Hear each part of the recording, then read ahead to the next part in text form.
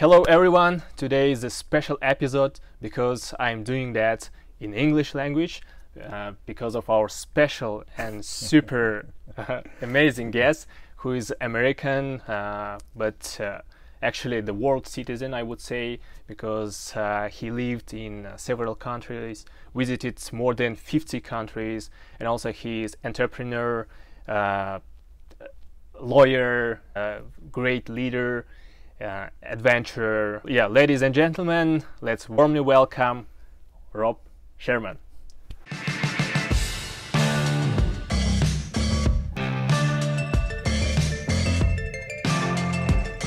Grew up in Boston in the US, Boston, Massachusetts, and my dad was a dentist. Both my parents are still alive, thank goodness. And my mother was she's a master's degree in math and very educated, and gave up teaching math for raising 3 kids. We're going back to my undergraduate. I studied English literature at Boston College, and I did a minor in teaching English as a foreign language. And that was something that I knew would also be something valuable when I went around the world. If I did want to become a teacher, that was something in my back pocket, and that helped me get to Kazakhstan, to be honest. After the Peace Corps and after Kazakhstan, I was an international development IT consultant, and for a few years I thought I had the best job in the world. I'd go from Kyrgyzstan to Vietnam to Mexico, for all these places, and so I wasn't your typical IT person. And so I remember they told us to tell you because it was an international company, you need to learn more languages. And the IT people all looked at the boss and said, well, I know ASP, I know SQL. No, she said, no, foreign languages. Yeah. And I said, well, I know Russian and I can write well. And then so that got me to be the consultant, because the client some of these times was the Asian Development Bank, and they wanted to be able to talk with the local government people in Russian. Having the ability to communicate with other people of your professional expertise, in this case it was IT, really helped me get to go to all these different places, work in these different projects, help foreign governments modernize, and Russia did a legal reform. So why quit that? Yeah, it's funny. My supervisor said the same thing when I said, I'm moving to Hawaii to learn to be a lawyer and to get an MBA. And the best answer to that is why we're sitting here today. I wanted to come to China, even though on that time. Yeah, even at that time, I knew I wanted to come here in China. After Kazakhstan, I traveled here with my older brother and my dad. Went to 9 cities in 3 weeks, and just saw, they're building the Three Gorges Dam, and just saw all these things that are happening. And this was back in 1998. Actually, the first interview at this consulting company where I became an IT consultant, the boss asked me, he said, where do you see yourself in 5 years? And I told him, in law school.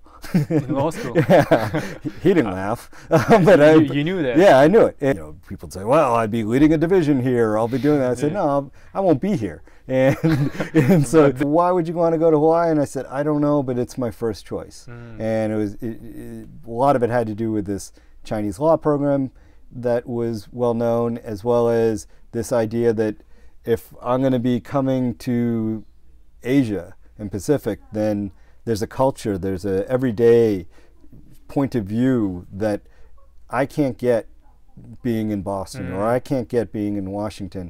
So we can call it as a trampoline or the foundation before you come to China. Yeah, it's a good way to put it. It was we could say it's a stepping stone sometimes. I knew that Hawaii is somewhere, it's some kind of island. Then I checked, it's really like in the middle of the Pacific Ocean, and you lived there for 4 years. Wow. Yeah, can you just, if you want people come to Hawaii, you would say like, this is Hawaii, like in just 3 words. Needs no introduction.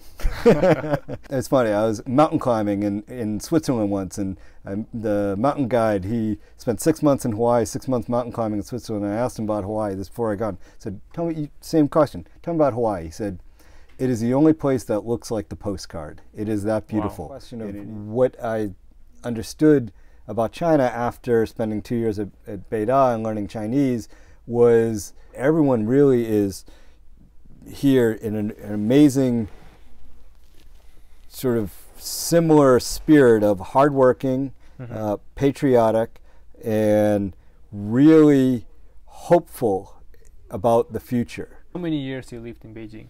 Lived in Beijing 2008 to 2012, so 4 years. But why you moved to Chengdu then? Well, so from 2012 went to, actually was in Tibet. Every year when I was in Beijing, even before I was in Beijing, I visited Tibet a bunch of times. China has these big cities, Beijing and Shanghai and Chengdu, where they would have also these remote areas that have these tall mountains and at these high elevations of 3,000 meters, and that's something I'd never seen. I would always wanted to live in a place like that. Again, yeah, it sounds really cool, living in such kind of places and for many years. But what did you do for living? you taught English or? No, it's a good question. So I was a student at Tibet University learning Tibetan language, and there is still working on different legal projects in different country. But at the same time, what I was really focused on was helping travel agencies develop their programs for foreigners so that people could really see what I was able to see by living there and getting a sense of the local culture. There's always things that I think we all have that are skills that we can turn into something that is not only maintain a simple lifestyle, but also entrepreneurial. And this is to go back to maybe an earlier question, or maybe it's a future question, of what I learned in Kazakhstan.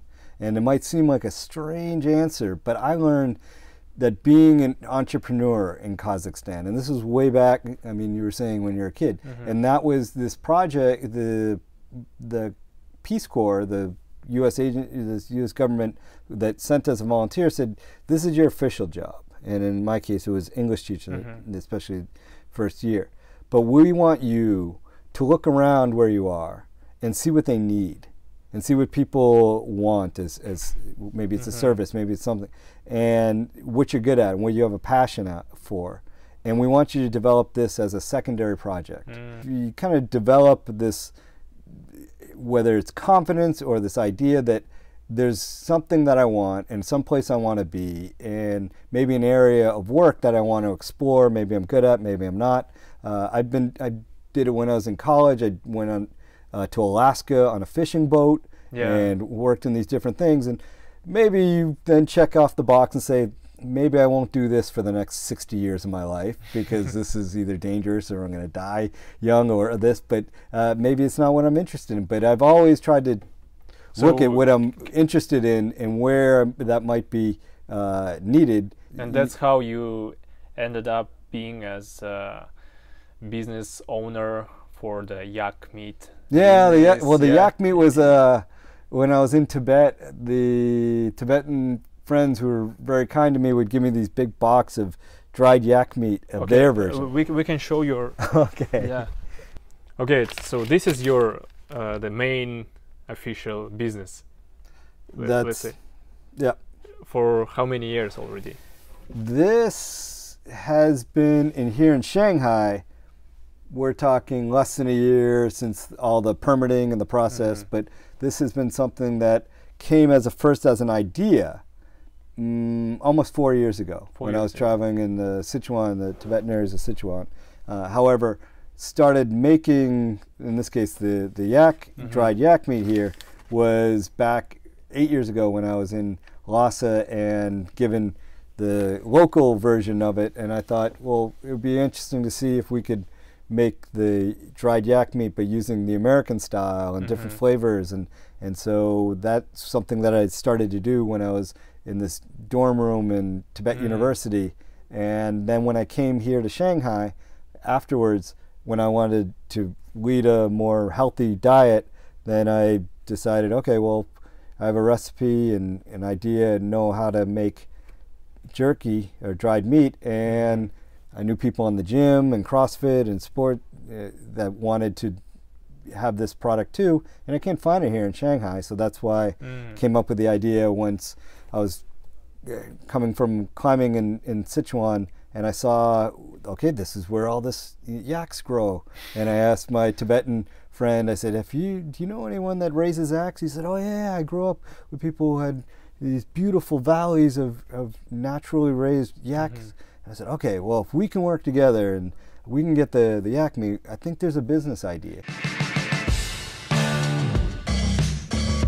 Yeah, I saw the picture of you. You show us in Toastmasters, like when you went back to Kyrgyzstan. I think there was another rope actually. It was like plus, as you said, maybe 20 kilos. The round guy, you cannot hug him. So, and now I see like super slim, super sporty man. So how did you make that big change in your life? Probably the biggest thing was the eating, the nutrition. Whereas I think I had always been with sports, whether growing up playing American football or baseball or hockey, but I think so with those sports, always exercising and lifting weights. But I think once I realized that we all could be running marathons or lifting weights, but it's what we eat that makes the biggest difference on our body composition as well as how we feel. I mean, I think a lot of people, or what we drink, that made the biggest difference for me. And once I became aware of that, once I talked to people who were very knowledgeable about this, I just saw that there was these kind of three areas that I just needed to change myself, and I couldn't really expect any difference of being this fat guy or bigger guy and turning into someone who had a six-pack or someone who we can put that picture here. but this idea, nothing's going to change unless I change the food that goes into your body. Talking about your another hobby, I know you also quite like the diving. And I don't know how many times per year, but you try to go to different diving spots in the world, right? Can you a little bit put some lights in this shadow for us? Okay, all right. Shine a light on that shadow. That's a good way of putting it.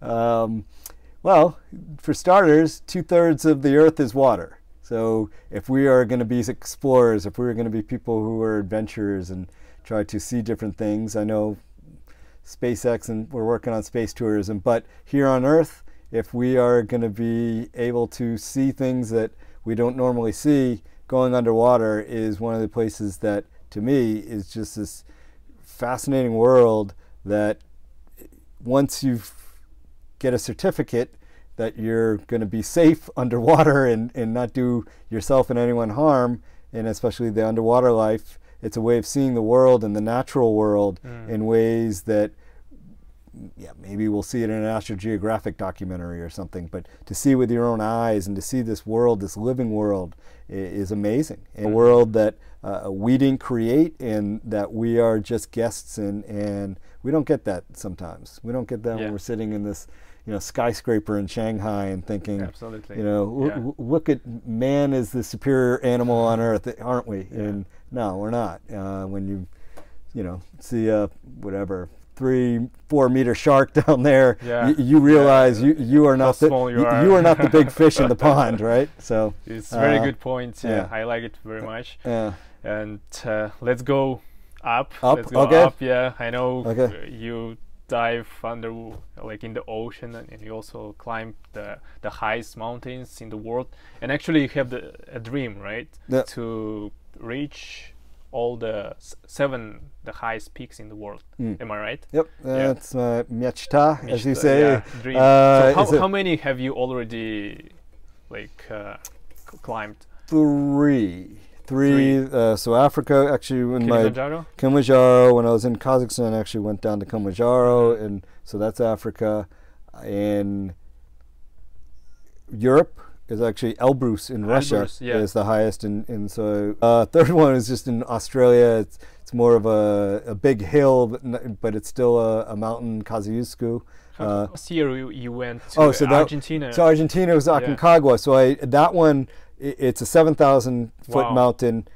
I got to 6,400 meters. So you couldn't no, get so the top it was just one of those. Although you supposed to, like you Yeah, planned to. yeah. So that was the goal, and after, so I am in one sense happy that I didn't do it, and in another sense, I wish that I had a little more experience in the past. So it had been a delay after a 16-year layoff that I went back.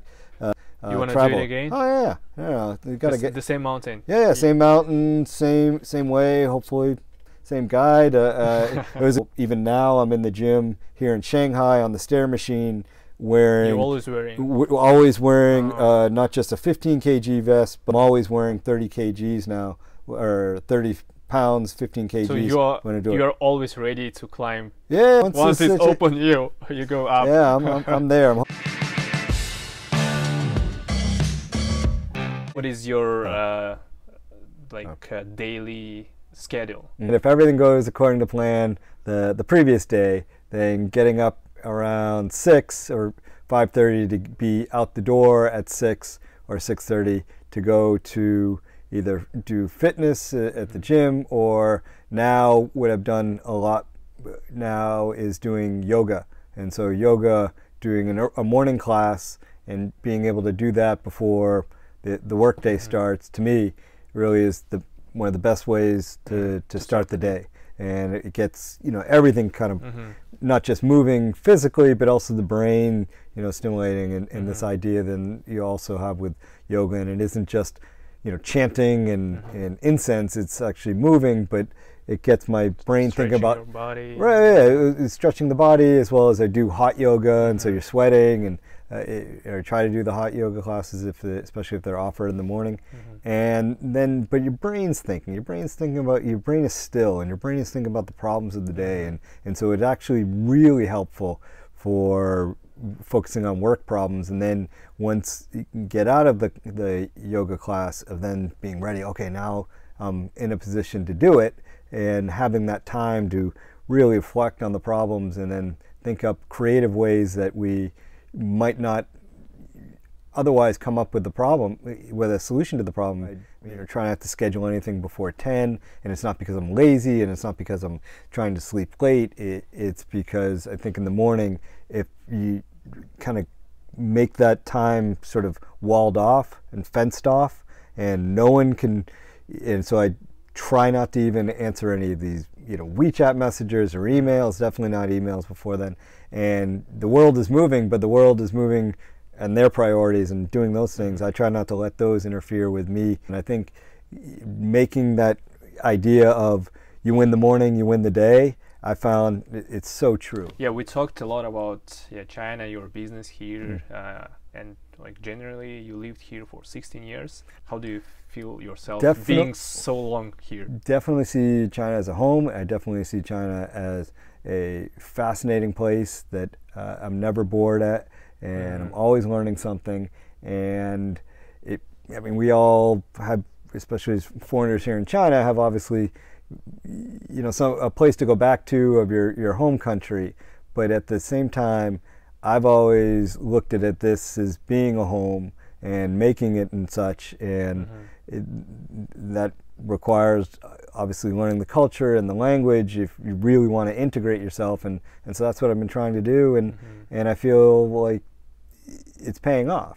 When I was working on a project for the improvement of the Russian judicial system, to improve the courts, and they had the former, I think, dean of the judicial college in Russia, and then had these judges from Russia, and you'd go to Russia to meet with them and talk with them and help the project. And that term, it was an IT consultant, and then had the pleasure of then hosting them when they came to Washington, D.C. And I remember it was at the end of their study tour, and wanted to buy some things for people back home. And so they really appreciated the effort. And so they said, okay, when we're done buying all that stuff, we said, I want to take you out to a restaurant. It's like, well, it's kind of late. I don't even know if one's open. So we find a restaurant that's open. And I remember this older guy from the Russian Judicial College, the head of the Russian Judicial College, told the story. And he said, you know, some important person in Russia tells his son, I want you to go and build a home across this country and across this land. And don't come back until you've done that, when you build a home all over. And then the son goes into all these different cities, and you can kind of, you know, order people, because he has this power and gets people to build these houses. And then he comes back to his father and says, see, I've done what you told me. I've gone across this whole world, this whole land, and, you know, what we consider our world, and I've done what you said. I built a home. And his father said, no, you went around and you built houses. What I told you is build a home, okay?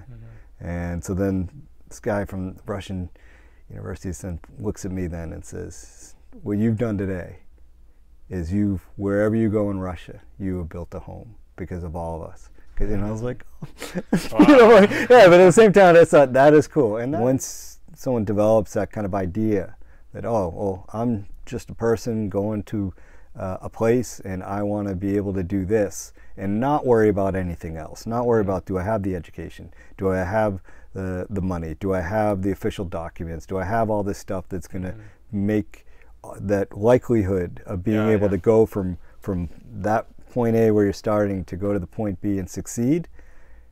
Just focus on the simple fact that person trying to do this goal and need everyone's support around you, and how do I get that?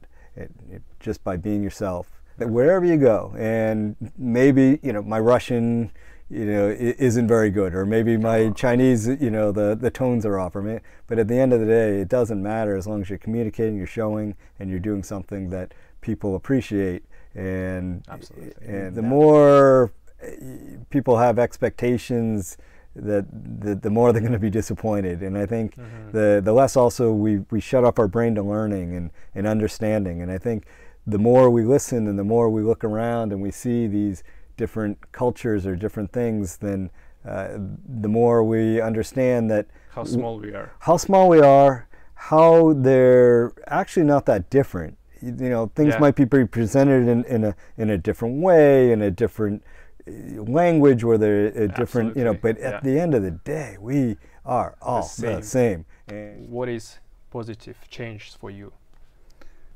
Go with the Gandhi idea that be the change you want to see in the world. And if we see things that aren't in our eyes ideal, try to make the ideal, and that's a positive change.